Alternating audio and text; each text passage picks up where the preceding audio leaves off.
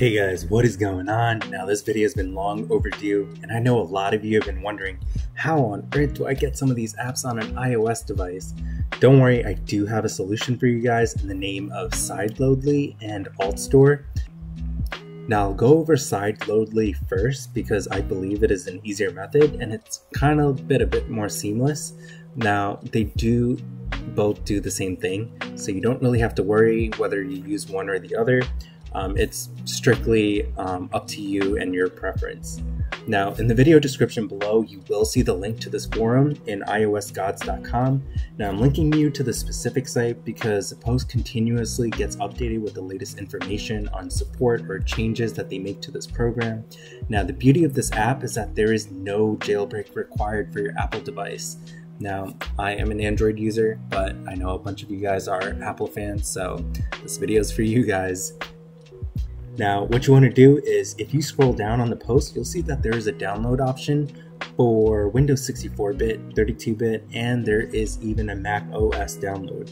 Now, make sure you use the appropriate download link. Now, majority of you guys running Windows will most likely just need the 64-bit download. It's going to go ahead and download it to wherever you have your download set up to. I have all of mine set up to my desktop because it's a lot easier for me. Now, another thing that you want to do before running Sideloadly is you want to make sure that you download the official iTunes version. Now, you don't want the one that's from your Windows store. So make sure that you use the download link in the forum itself, or I will just give you guys a straight download link in the description below. Now, I'm going to make sure I download the 64-bit, and that's going to go ahead and download too. Now, once you have the setup downloaded, go ahead and install iTunes if you haven't already. Now, you will get a pop-up. You might have some permissions. Just go ahead and click on, this check your internet, blah, blah, blah. Just say run for me. And then you're going to have a Windows installer come up, and it's going to go ahead and install the necessary items. Now, you're going to get to the Welcome to iTunes screen. Go ahead, click Next.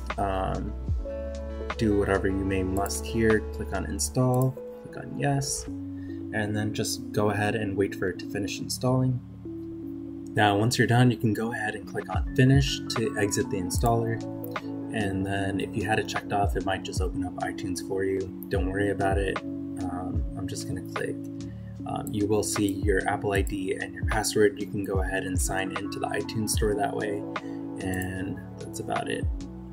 So let's X this out for now. And then the next thing you want to do is you want to open up that Sideloadly setup. Go ahead and click on next and make sure you put it in whatever folder that you want. Click on next and then click on install. Once it's done, it's gonna have 2 check marks on, and you can go ahead and click on finish. Now you'll see Sideloadly come up on your desktop, and there it is. Now what you want to do is you want to make sure that you put your Apple account in there. Whatever device that you're using, make sure you go into the settings and find the appropriate Apple account and you paste it in there. Now once you're up on the screen, what you want to do next is you want to go ahead and connect your iOS device to your computer. Now I'm going to be using my iPad as a reference. Now, once you plug it in, you might get a pop-up message right away on your iOS device saying, should you trust this computer? You're going to go ahead and click on trust. If it doesn't show up right away, you can actually open up iTunes and it will give you the prompt right away on whatever device that you have connected as well. Now, once you go ahead and click on trust, it's going to ask you to enter your device password if you have one. And then you can see how it changed over here to Justin's iPad, the firmware version and everything. Now once that's done, I will give you guys a link of places where there are libraries for IPAs that are available. I will make sure that I put them in the description below. But for our purposes for this video, I'm actually going to be downloading something off of GitHub. Now this is called ACNHMS Mobile Spawner. This is actually an application for the game Animal Crossing.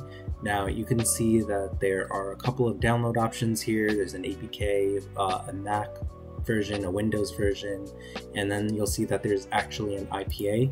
You can go ahead and click on that and it'll download. And then that's going to be the one that we're going to be installing on our iOS device for this video. Now, once you're done here, what you want to do is you want to go ahead and just drag and drop that IPA file over to the Sideloadly application, and then you can go ahead and click on Start. Now, once you do, the very first time, it's going to go ahead and check your Apple ID, and then it's going to actually ask you for your password. Now, it's very important that you put your password in. This is the only time that it will ask you for your password, so make sure that you do that. Once you're all done, you should be able to see the application on your iOS device. I will switch over to my iPad so that you guys can see it actually working on my iPad. Hey guys, now I'm on my iPad right now, and you'll see that the ACNH spawner is the very last app, and that's the app that we actually installed onto our iPad during this video. Now if you go ahead and try and click on it, what you're going to see is that there is a pop-up that comes up that says untrusted developer. Now you will need to enable this in order for the app to work. Now the first time I did try to do this, I was kind of like bedazzled, had no idea where to go for this. So if you find yourself using an iOS device for the first time, you can go to the settings option and you want to go to the general. And what you want to do from here is you want to go ahead and click on device management. It's literally right under the VPN on the iPad.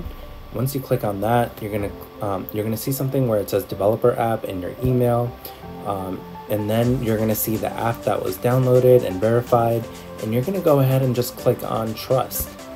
Once you do that, it's gonna have another pop-up that comes up that says trust iPhone developer so and so, and you can go ahead and click on trust here as well. Now once you're done with that, you can go back to the main menu and you can try opening up that app again, and if done correctly, you will see it come up and working as intended. And that's it. Now that does conclude my video. Now I'd really greatly appreciate it if you guys do like my content to go ahead and click on subscribe and like my video, and I will definitely see you guys on the next one. Take care.